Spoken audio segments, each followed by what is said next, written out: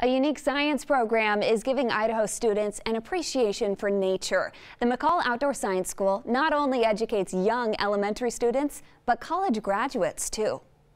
One of the insects that lives here is actually the dragonfly. There's a lot you can learn from Idaho's great outdoors. Look, I see one right there. At the University of Idaho's McCall Outdoor Science School, or MOSS, K-12 students from all over the state get a one-of-a-kind learning experience. The water mite.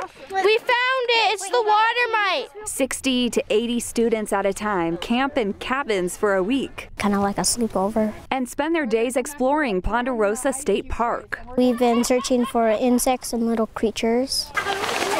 Not afraid to put the waders on and get a little muddy as they do. We all got stuck in the mud. It was really funny.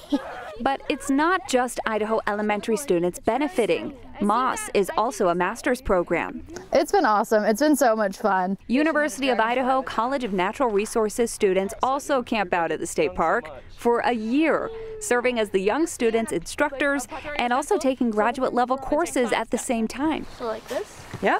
Exactly. They'll each finish with a Master of Natural Resources degree. I really wanted to take what I knew about the environment and help teach other people about what I already know and help them build a connection with our environment as well. 1, 2, 3.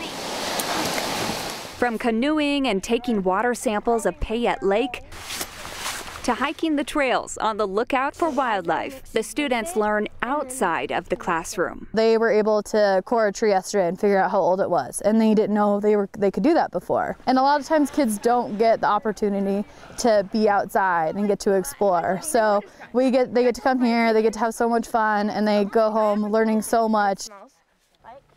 That's a great program. School groups can study at MOSS all year long, yes, even in the snow. You can find a link to the MOSS website on 6onyourside.com later this morning.